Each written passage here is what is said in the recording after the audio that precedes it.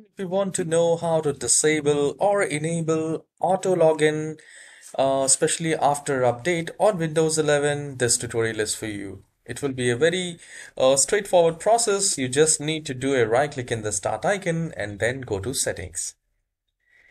And at the left hand side where we have many options, we need to go to this accounts and we need to scroll down, and here you will find sign in options. I'll click on that.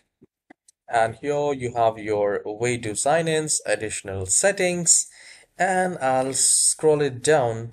And here we have this option, use my sign in info to automatically finish setting up after an update. So you can disable it or you can enable it. So if you turn it off, and you just need to restart, and next time it will not be automatically sign in. So here is this is how you can turn on or turn off auto sign in on Windows 11. I hope you have enjoyed this very short tutorial. Please hit the like and subscribe. I'll see you in the next video. Have a wonderful day. Take care.